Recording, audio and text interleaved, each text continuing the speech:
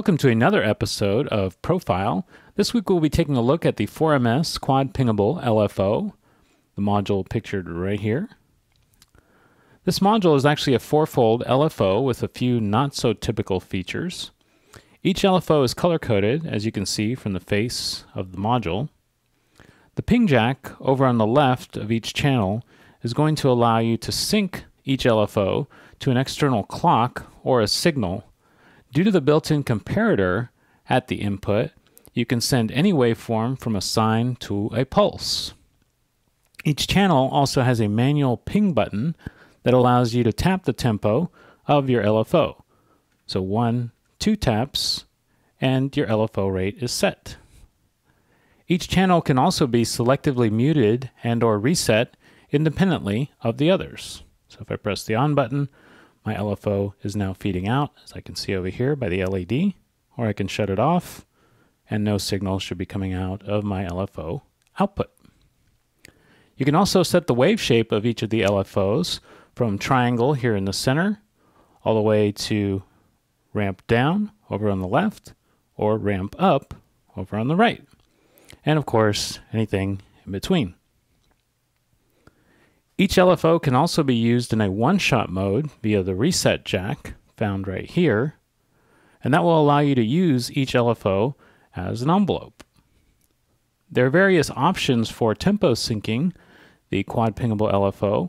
You can use things like the rotating clock divider, the shuffling clock multiplier, also by 4MS, or the upcoming module called the Quad Clock Distributor by 4MS as well. Of course, any other clock divider in your Eurorack system or LFO can be used, as well as, of course, the aforementioned ping button over here. I'll just shut that off. There are a lot of under-the-hood adjustments possible with the Quad Pingable LFO. The outputs of each channel can be set to output a voltage from 0 to 10 volts, or -5 to +5, in bipolar mode.